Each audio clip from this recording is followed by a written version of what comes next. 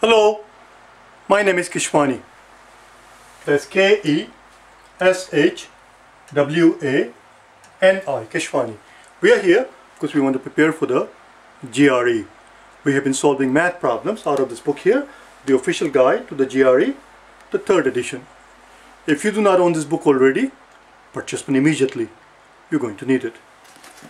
Today, we'll solve problems starting from page number 131.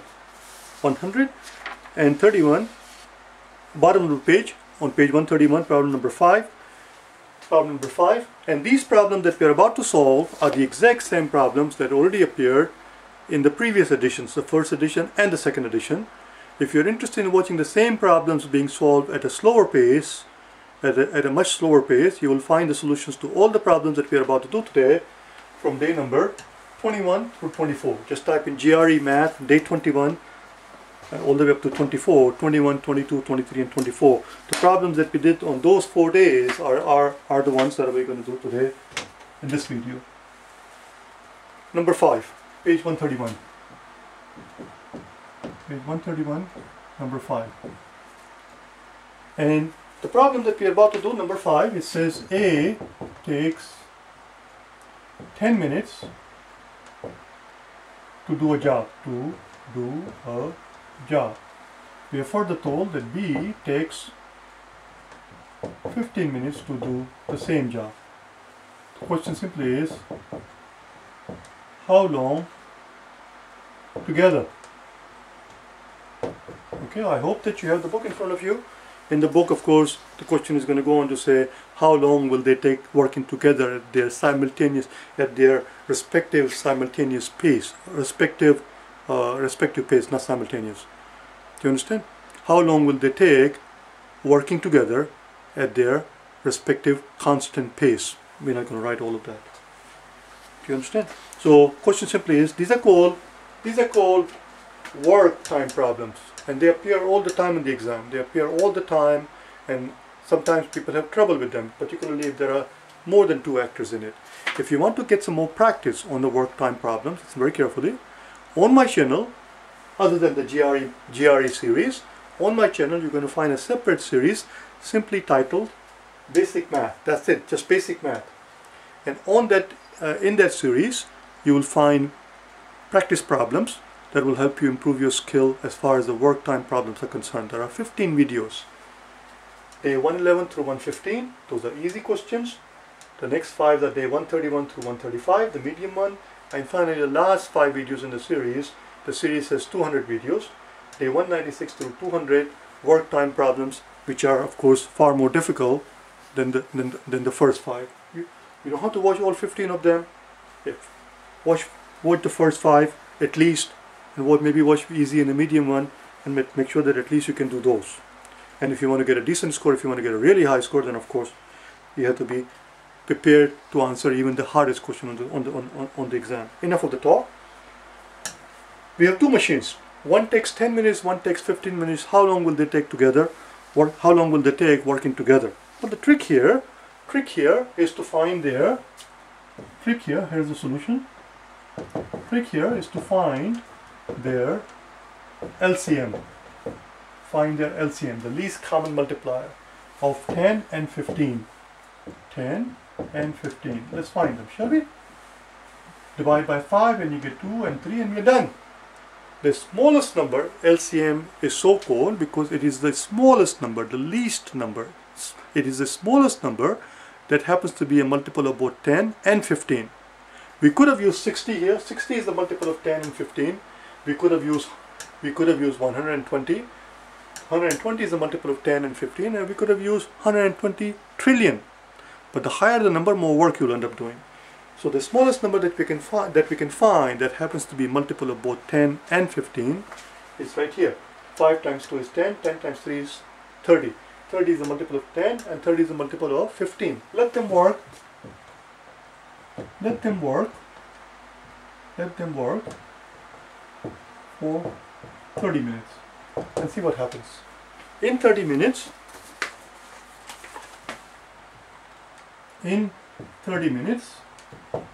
A will do how many jobs? A will do how many jobs? We know A takes 10 minutes to do the job. Well, if he takes 10 minutes to do a job, one job, if you let him work 30 minutes, he's able to do 3 jobs. And in 30 minutes, B will do how many jobs? Well, we know B takes 15 minutes to do the job. If B can finish the job in 15 minutes, and if you let him work for half an hour, he'll be able to do 2 jobs. What do we find? What we find is that together they can do 5 jobs. That's a 5. Together they can do 5 jobs. 2 plus 3. 5 jobs in how long? In 30 minutes. In 30 minutes. That's it, we're done. All done. All done. 5 jobs in 30 minutes. 5 jobs in 30 minutes. Then obviously, if they only have to do one job they should be able to do in 30 divided by 5 in 6 minutes. That's it. The question was, how long will they take them? How long will they take to do the job together? The answer is 6 minutes. Don't do it the way they show in the book. My God, don't do it the way they show it in the book. That's a quite hellish way. Don't do it that way. And as I said, if you want to get some more practice, at least watch the first 5, 111 through 115. Just type in basic math, day 111. Do the problem yourself and then pause the video, do the problem, and then compare your work. Let's go to the next one. On the next page, we have 3 problems dealing with percentages. And they give you the table which is on the bottom of page 132. I'm not going to put the table. I'm not going to put the table in the blackboard. I'm assuming that you have the book in front of you. You must have, if you're going to work with me every time that you turn this video on, you must have the book in front of you. Even if I forget to remind you that. So here we go. We are on page number 133. So we have store P, we are told, for store P, we are told that in 2006, the sales were $800,000. Sales were $800,000.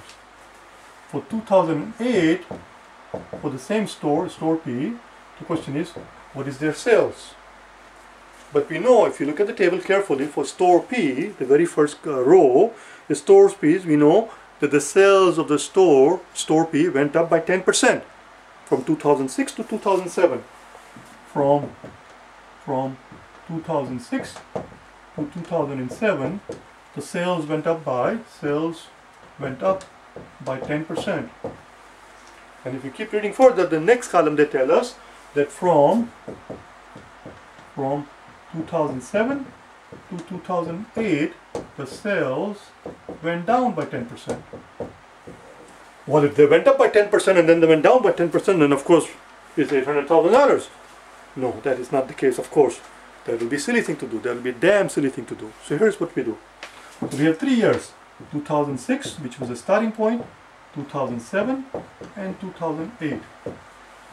The key here is to make sure that you do not use the figure that they give you. That will make complications quite hellish. It will be very time consuming. Start with a base of 100. We're dealing with percentages. Start with 100. That's your 100%. Sales in 2006, whatever the sales were in the 2006, take 100% of that amount. 100, that's your starting point. What do you suppose is going to happen in 2007 if you start out with 100? Well, from 2006 to 2007, it went up by 10%. Well, that's very easy. It went up by 10%, 100 will become 110. That's an increase of 10%. Now, here's the tricky part. From 2007 to 2008, there is a drop of 10%. A drop of 10%, but drop of 10% of what? That's the key. When we go from 2007 to 2008, the base is no longer 100. Our point of reference is no longer 100. When we go from 2007 to 2008, and we say that we had a drop of 10%, 10% of what? 10% of the initial amount, the amount that we started out with in 2007. 10% of 2007, 10% of 110 is 11. So in 2008, we will have 110 minus 11. That represents the 10%. That represents the drop of 10%. 110 minus 11 is 99. In other words, if you start out with $100 and you increase it by 10% one year and then drop it by another 10% the following year, you will end up with 99% of the initial amount. 99% of the initial amount. All we have to do now is to figure out what is 99% of this amount. That's very easy. That's very easy. Very easy, very straightforward. We had $800,000. That's the 100%. And therefore 1% of 800 is 8. We subtract 1% and we'll end up with 99%.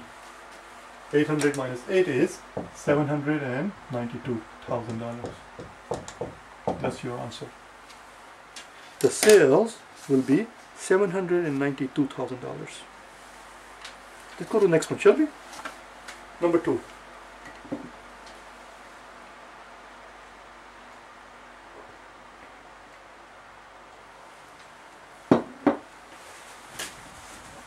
Number 2.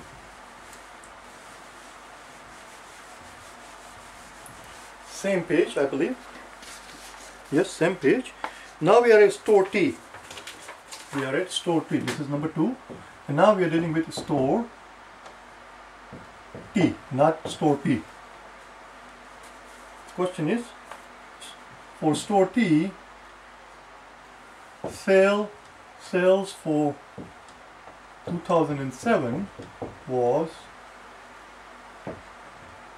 what percent of the amount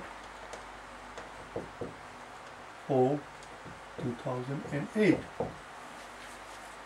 Store T, again look at the table and look at the store T, which is the very last column, and store T from 2007 to 2008.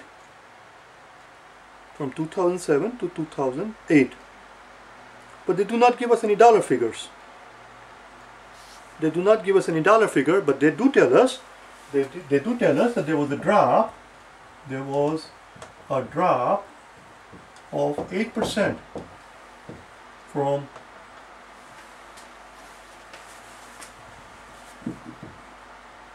2007 to 2008. Look at the table and you will see it. Look at the table. In the very last row, it tells us that from 2007 to 2008, we had a drop of 8%. And that is enough for us to figure out what they're asking for. So let's pretend that 2007, I'm going to change the color.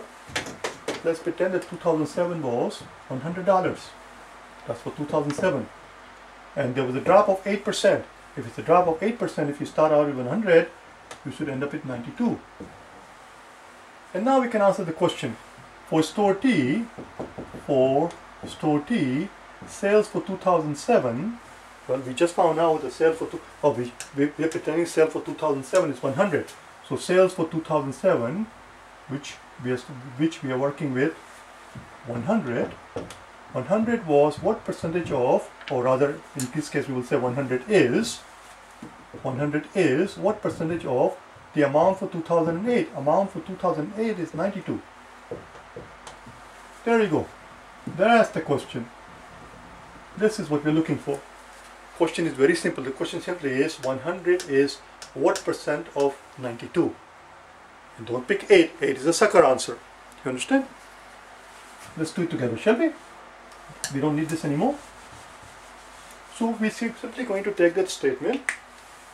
We are simply going to take that statement and convert it into an equation. Let's begin. 100 is means equal. What means what is the unknown. Percent means over 100. 7% means 7 over 100. 33% means 33 over 100. X, this is the unknown quantity, the x percent over 100. X over 100 of means times what? Times 92. This is the equation we have to solve for. This is the equation we have to solve for.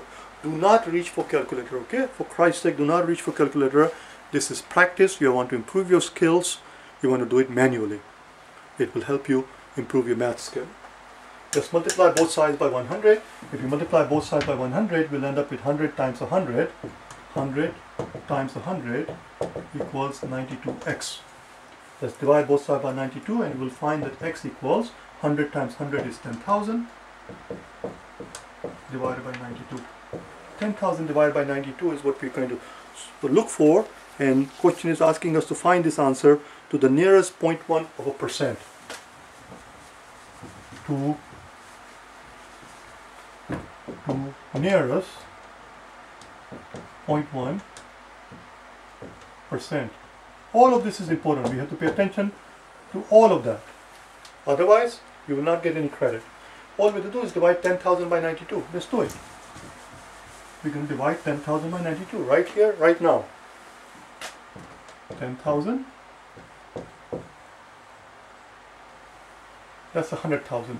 10,000. 10,000 by 92. How did I catch myself that that was wrong? Because we're multiplying 100 by 100. We should have 4 zeros, not 5. Now that's 10,000. And I'm writing 100 like this for a reason. We're going to divide by 92. How many 92 does 100 have? 100 has 192. We have a remainder of 8. We drop a 0. 80 has no 92. 80 doesn't have any 92. So we drop another 0. And remember, the final answer that we're going to get is going to be in percentage, because this is how we set it up. This is what's appearing here is a percentage. Now we know 800 has 8 100. 800 has 8 100. Therefore, it must have 892 at least. So let's do it by 8 and figure out what 92 times 8 is. 8 2s are 16, 6, carry 1, 9 8s are 72, plus 1 is 73. We're going to get 4 here, 9 minus 3 is 6, and then we drop a 0. And again, 640 has 6 100, therefore it should have 692. Should have 692. So this 0 came down, this 0 came down. Now this 0 that we introduced, this is where you have to pay attention. Okay. We had a remainder of 8. When we brought this 0 down, this 0 was this right here. And when we brought this 0 down, this comes down right here. We have no more zeros here. We've used it up. So this 0 that we introduce is going to have a decimal. We will introduce a decimal and we introduce a 0 here. Let's figure out what 92 times 6 is. 12, carry 1. 9 6 are 54. Or 6 9s are 54. 9 6s are 54. How do I know that 9 6s are 54? Because I know 10 6s are 60. If I have 10 6, it's 60. So 9 must be 54. 54 plus 1 is 55. We're going to get 8. 13 minus 5 is 8. And we're going to get... Watch what happens now. Watch what happens. Oh, I never put the 6 up there. So this represents, this amount represents a 6. And now we have 880, which will have at least 8. Listen to me. This will have at least 8, because 8 times 100 is 800. It will have at least 8, and whatever that is, we're not interested in it. Listen very carefully. Whatever 8 times 92, we're not interested in it. We simply have to realize that whatever this figure is here, because it's such a large amount, whatever it is more than 5. It's more than 5. And since they are looking for the nearest 0.1%, we are done. Our work is done. To nearest 0.1%, the answer is 108.6, and this is more than 5. This is more than 5. So if you want to the nearest 0.1%, it's going to be 108.7. That's it. That's the answer to question number 2. It's 108.7%, because that's all they want. They don't want to the nearest 100 or nearest thousandth of a percent. They want it to the nearest 1/10 of a percent. We just did it. Let's do problem number 3. Problem number 3.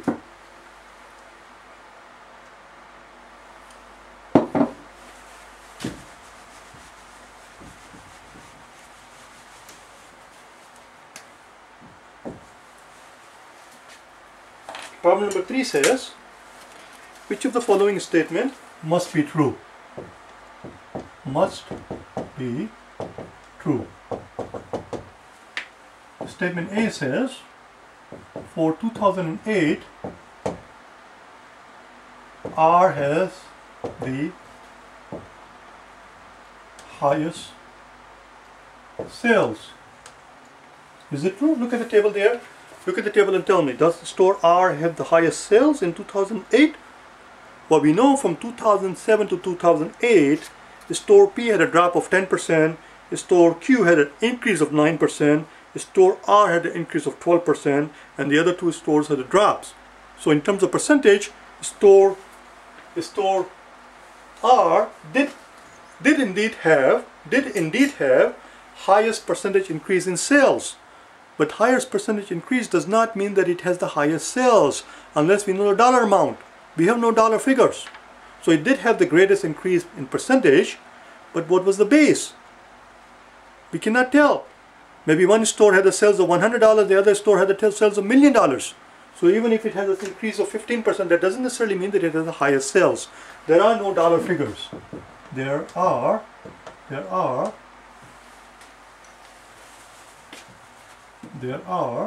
no dollar figures. And therefore, this statement is false. Aha! Is it?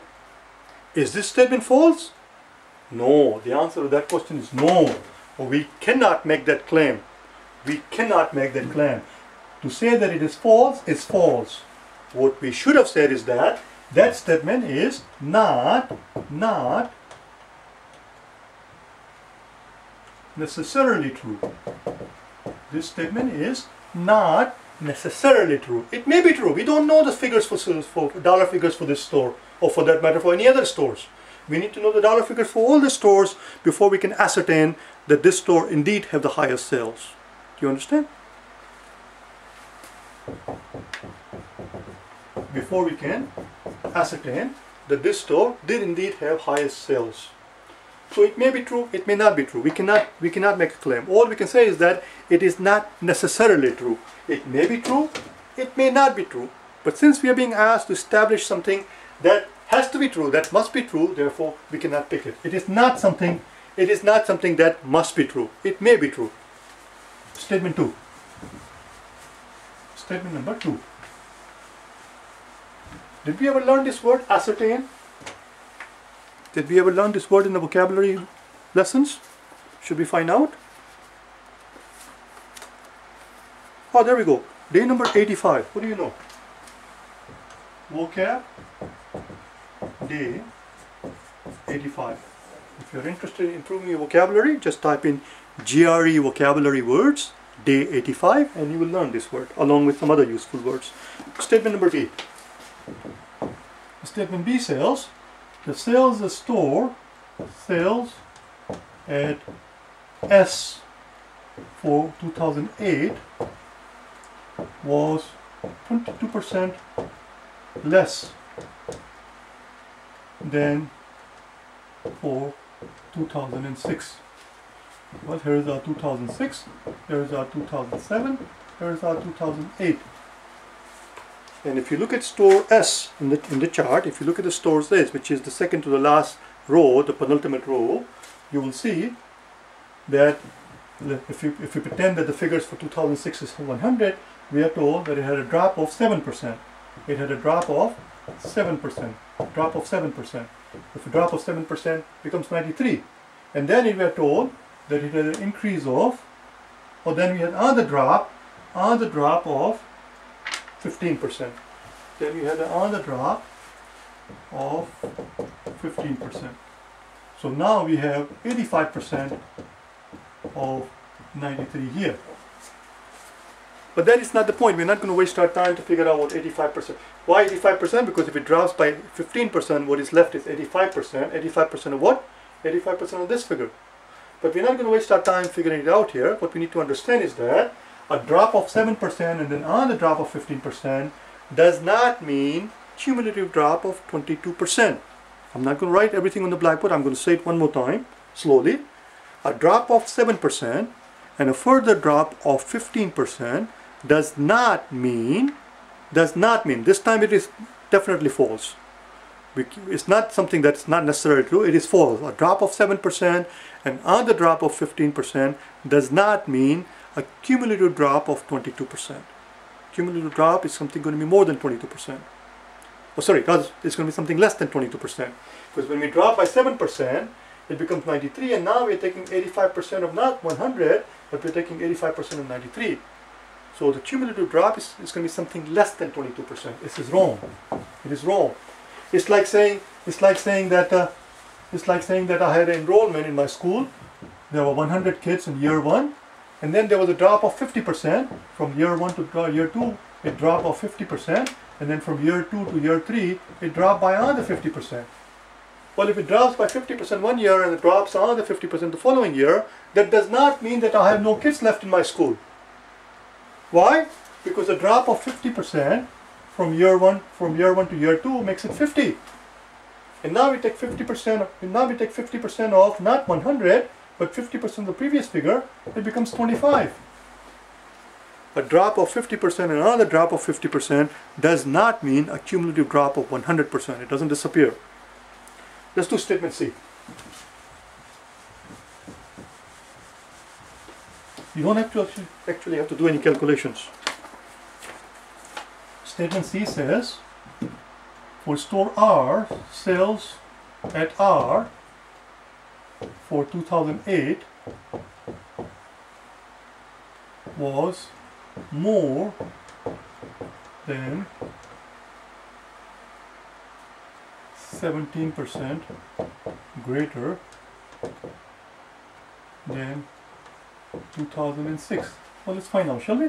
So here we're dealing with store R. Here is 2006. Here is 2007. Here is 2008. And what happens here? Let's look at the chart one more time. You have to have the book in front of you. For store R, we are told that it goes from 2006 to 2007. It goes up by 5%. So if you were to start with 100, it increases by 5%. Oh, it's going to become 105. And then from 2007 to 2008, for store R, it increases by 12%. Again, an increase of 5%, and then another increase, a further increase of 12%, an increase of 5% and another increase of 12%, does not mean cumulative increase of 17%. Actual increase, the cumulative increase is going to be more than 17%. Why? Because 12% of what? It goes up by 12% from 2007 to 2008, but 12% of what? It is not 12% of 100.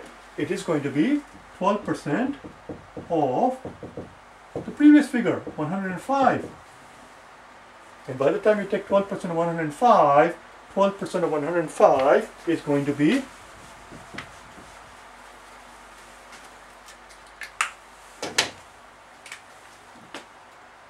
12% of 105 is going to be more than 117. It's going to be more than 117, or rather more 112. It's going to be more than 112. So first it became 105. It was 105 in 2007. 12% of, I meant to say more than 12. 12% of 105 is more than 12. So the final sale for 2008 is going to be 105 plus something more than 12. It's going to be something more than 17%. The cumulative sales for this store from 2006 to 2008 is going to be more than 17%, not 17%. And what did the statement say? It says sales for store R for 2008 was more than 17%. Well, in that case, that statement is true. C is correct, because that's what C is saying. C is saying that sales for store R for 2008 was more than 17% greater than what it was in 2006, and that is correct. What it is, we're not going to worry about it. We don't need to need that. Do you understand? I'll see you tomorrow, okay? Bye now.